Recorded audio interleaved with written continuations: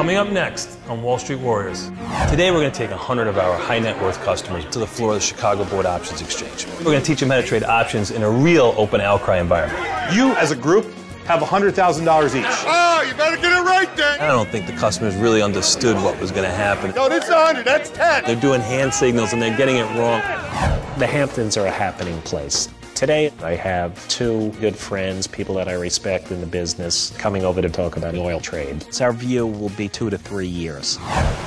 One of our primary goals of this year is starting to come to fruition. Ken's been networking back and forth between New York and Miami. This is where the party is. I feel at home already. We figured it would be ideal if we open up another branch in Miami. What kind of price range are we looking at here? $5 million and up. Wipe it out. Why would you say wipe it out? $5 million. Having a location is it down worth here. getting a location right now? Of course it is.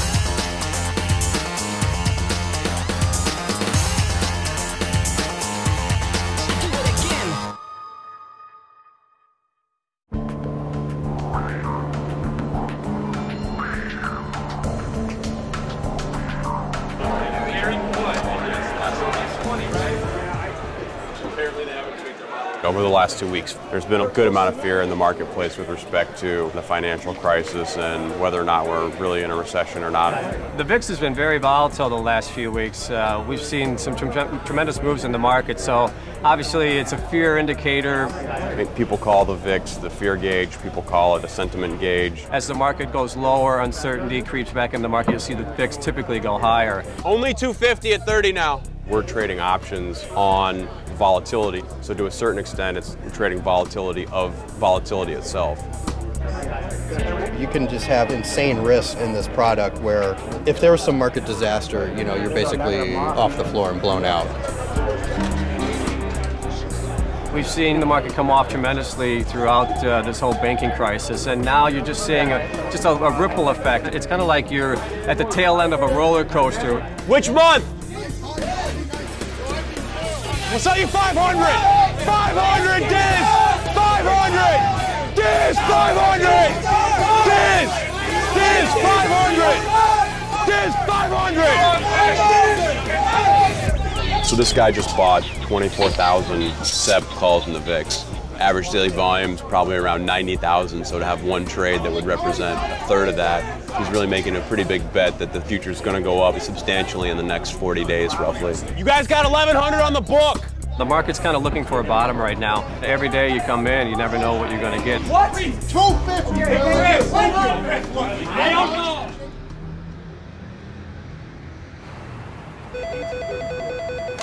Philip Broussard. I'm going to transfer you to Ken real quick. Okay, hold on. One of our primary goals of this year is starting to come to fruition, and that was to tap into the sports network world. Good morning. How are you? Ken's been networking back and forth between New York and Miami. He's made a lot of contacts. One in particular was Andre Goodman with the Miami Dolphins. He's invited us to come down to Miami. It's kind of hard pinpointing a time with training and curfew. So he told us, just come down there and we'll work it out. So we decided to jump on a flight and try to meet with Andre. Well, this is Miami. Why don't you give that guy a call right now? I did already. And he's practicing. He said he'll call us when he's done. When we got down there, it was a lot more difficult than I thought. It's like trying to get in contact with the president. You know, just be a little patient. Guy should be getting out shortly, so. You gotta keep in mind, he's in the midst of his season. Season starts in 2 days. It was like a circus, you know, going here to there, trying to just pinpoint a moment that he could be free. Well, so. Is that him? Yep. This is Ken. Hey, Andre, how are you? Really? Okay. Okay. Well, let me ask you this. I mean, how about if we meet you in the parking lot? My question is, are we going to meet with Andre? I don't know.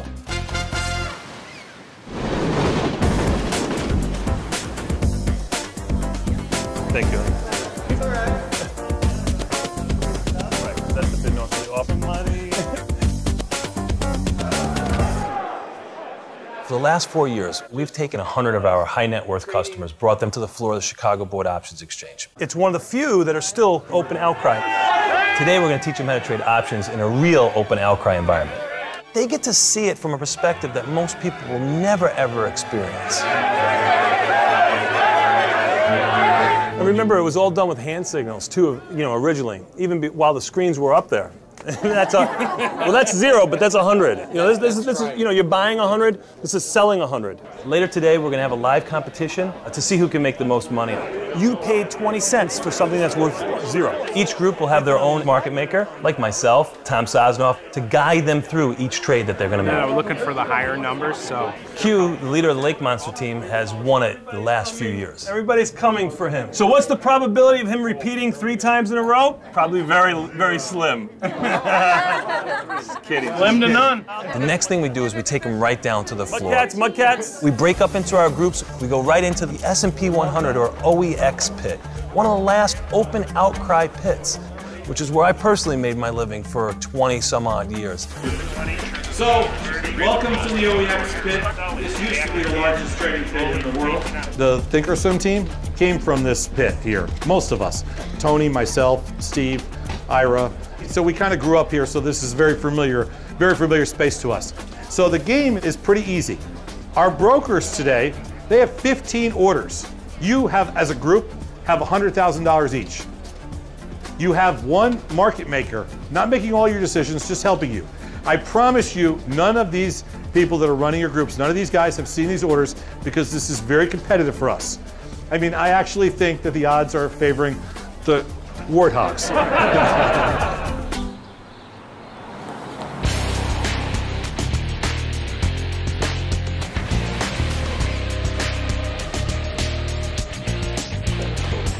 I generally come out to the Hamptons probably 3 to 4 days a week. Communications are so good that you can really work from just about anywhere today, particularly in what I do. The Hamptons are filled with private equity managers, hedge fund managers, people from finance, so there's no reason really to be on Wall Street anymore.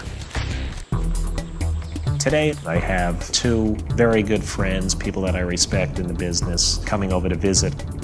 I want to bounce some ideas off them about an energy trade, just to get their thoughts.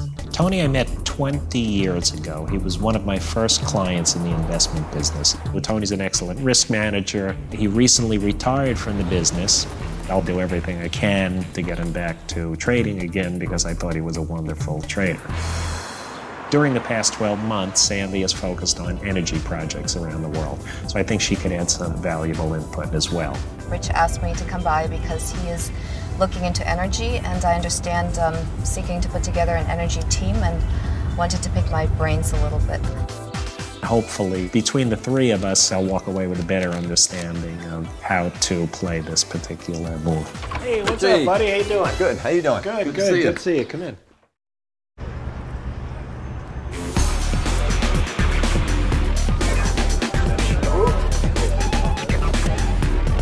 Hey, sell your 100. Go. Sold! 15 bid. 15 bid. 300 bid, Brian. Double bid. 2,000. This is one of the best examples of the CBOE's hybrid marketplace. So you have open outcry trading and computerized trading. You can come in through a broker, the old-fashioned way, screaming and shouting, or you can just come in electronically. Computerized trading really gives you point-and-click access for customers who are speed sensitive. So if you just want to trade a 500 lot as fast as you possibly can, it's instantaneous execution.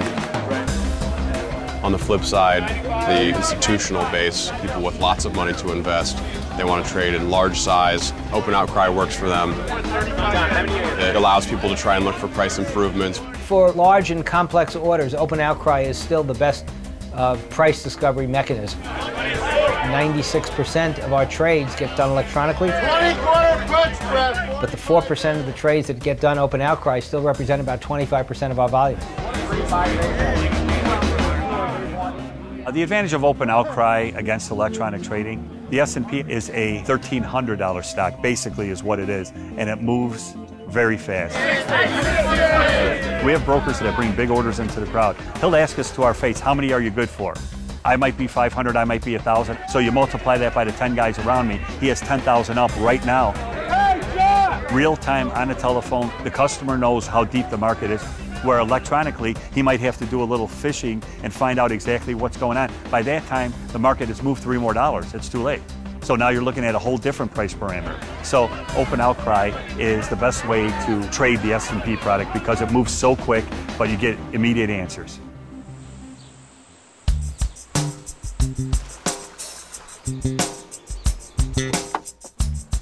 I'm really looking forward to seeing Rich again because we haven't gotten together in a long time and so much has happened in the markets. I'm curious to hear what Rich is up to. Nice to see you again, Rich. Say hi to my buddy Tony. Hi, how are you? Nice to meet you.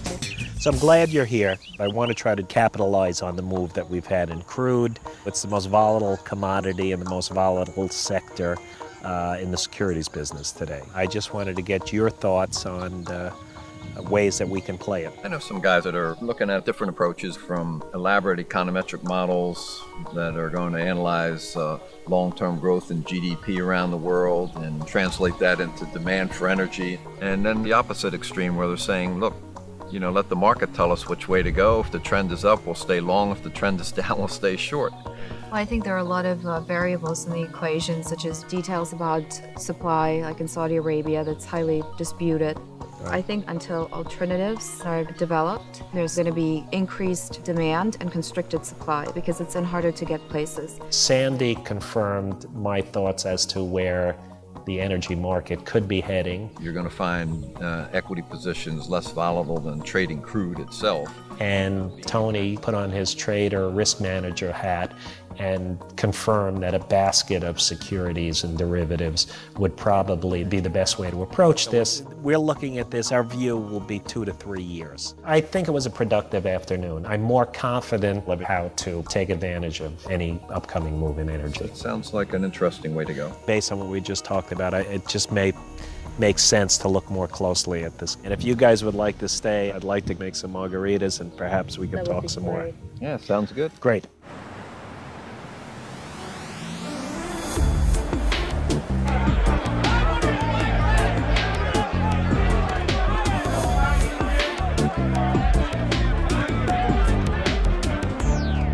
So remember, today you're a market maker. So you're trading without knowing what the next trade's going to be. And you have to manage this portfolio, and you're basically going to build a position around one roll of the dice. One of the best ways to have them learn is to have them play a game. It's like being at Wrigley Field playing a pickup game. You're at the Chicago Board Options Exchange where options were invented. So at the very end of this game, somebody's going to come up here in front of all of you, roll 2 dice. And wherever the dice lands, that's going to be the closing price of this particular index. Tom gave us a little synopsis of what's going to happen. And I don't think the customers really understood what was going to happen until it really did. Everybody ready? You ready? Okay, Steve will start exactly at 4:30. Even in a fake arena, you're nervous. There's competitiveness. You want to win. You don't want to make a bad trade, especially when you got your boss sitting there, especially when you got other instructors sitting there. Come on, let's go!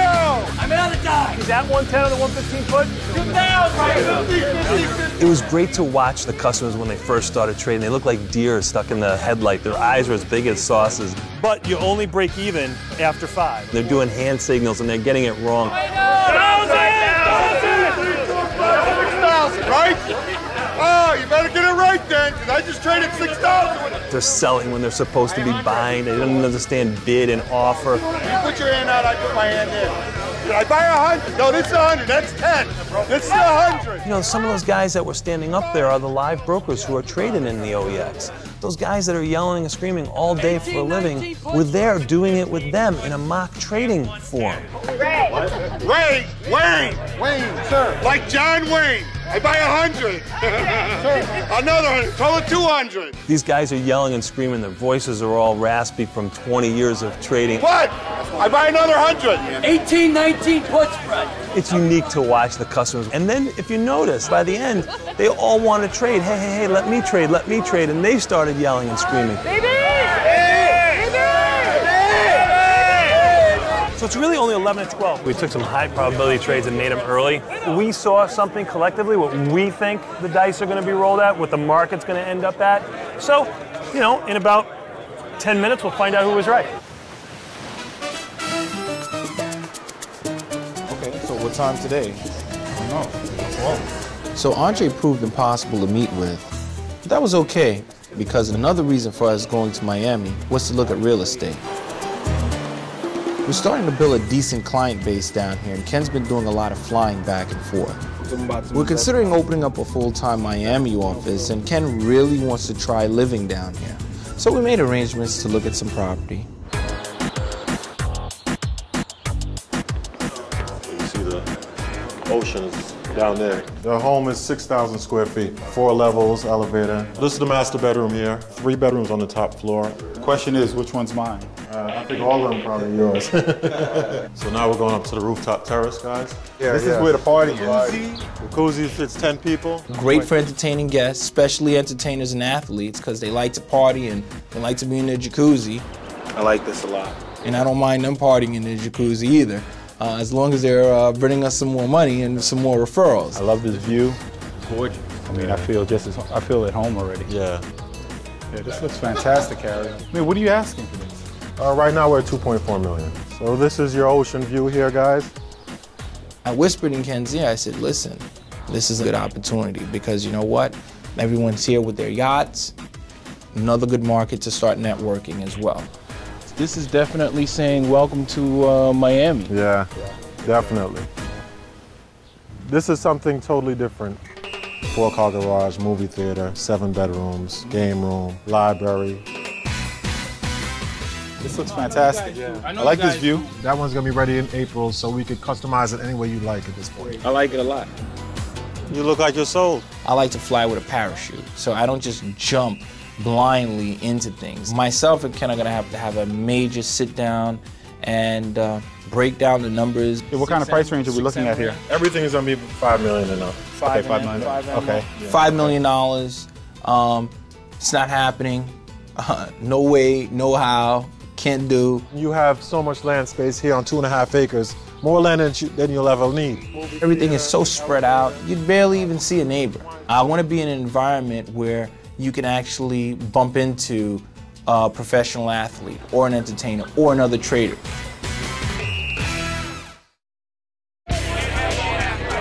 At a dime, going fast. Sell it at 20 cents. Maybe I want to do 22. Iron condom, I want to pay $1. Doing that for $1, you could lose $2. We sell 100 straddles, then that basically turns our position into 100 short calls.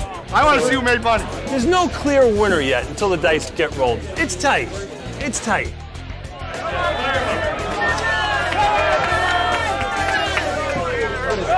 What is it? A 10? So that's $10,000. After we did all the trades, we had to own up. How did we do? We sold 500 of the 18-19 call spreads. In this game, it was a roll of the dice, simulating what the market would do, and a 10 came out. The probability of a 10 coming out is not good. It's going to be tough for us, guys. We were doing trades that fit our perspective. Every little group had their own perspective because everybody has an opinion. We wanted a 6. A 10 is obviously not a number we played for. But we hung in there and we lost. We actually lost money. We lost $14,500. We made $23,000. We were down $8,000. All in on 6, so we made $31,000.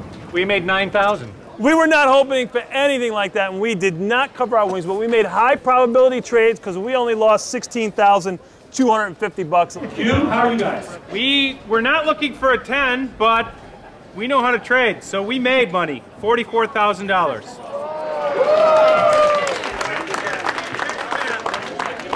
As expected, our undefeated champion was good at this. Remember, this is play money, not real money. He won this round, so tomorrow when we go to live trading, we'll see how he really does. But he did an excellent job, and he's very, very, very good at this. He's an excellent trader, I kid you, but he's an excellent trader. But tomorrow, it's real money. This is fake money. 3 things are important in a margarita: tequila, tequila, and tequila. Relax, Tony, you're retired. Sandra, will you try this? Sure. Well, you look great. You look like retirement agrees with you. Yeah. You went from being one of the biggest bond traders on the planet to a paramedic. How did the transition happen? I was riding down the street one day and it just popped into my head. Was it an attractive paramedic, an ambulance driver that you saw when you passed the firehouse? At this stage of my life, I won't do business with somebody unless I like them and I enjoy them. It's just, like I said, seriously, it just came out of the blue. You know, maybe it is just a call. Yeah. I find it interesting when people have 2 cell phones, one for business and one for pleasure. I have 1 cell phone. My customers are my friends. I never feel like I'm selling. I never feel like I'm pushing. And they're totally candid and open and honest with me. Do you miss the street at all? Yeah, I do. I always enjoyed it. I enjoyed it a lot, and I still trade my own account a little bit. I don't want to take anything away from your current career, but you did say you're working 2 days a week. Do you think about starting a hedge fund? Is that in the cards? I mean, I don't know where business ends and friendship begins, and I just totally trust them to the end. Watch the speed limit. Your paramedic card's not going to get you out of any trouble here in Southampton. It was a good day. I got some good, interesting feedback. The Hamptons sort of lends itself to a meeting like this to be out of the hustle and bustle of the city. There are no phones in the background, no sirens. Bye, Sam. So it just worked out beautifully.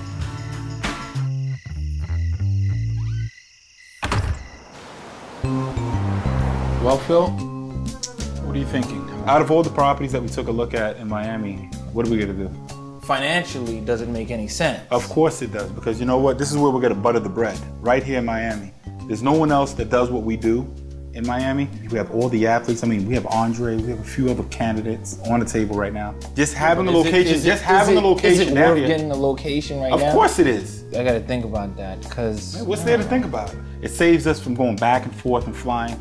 You know, I mean, we're spending a fortune. I won't lie, the estate, forget about it. Wipe it out, wipe it out. Why would you say wipe it out? $5 million. It doesn't matter. I mean, did you look at the financial? Look, I looked at the comp. Take a look at the second page. Ken presented his case. He had a lot of good points, but the estate home, $5 million, it's never going to happen. Not in his wildest dreams. Let's go back to the first property that we were looking at. Even though I like the Coconut Grove property, he had to really convince me. What are we going to tell them? To drive down to New York or fly down to New York to meet us? What we're spending traveling back and forth. Is it really necessary? I mean, we're financial advisors. This is what we do for our clients. So we can't be frivolous with our own capital. Well, Phil, we need to make a deal here. I mean, what are we going to do? Finally, myself and Ken did come to an agreement. I'm going to go with you, Ken. Okay. I'm going to let you swing the stick on this one. Well, like I said, we come to Miami, make our mark, and we'll go from there. Right now, we're going to head over to Tutto Italiano, which is a bar, get everybody inebriated. So tomorrow, not only do they make high probability trades, they make drunk trades. So it'll be fun. This is the money shot. Just them to win all day. Oh, that was an air ball, Phil. You know what? The ball has no air, but that's why I stick to stop. That was the air ball. What the f*** over each other for?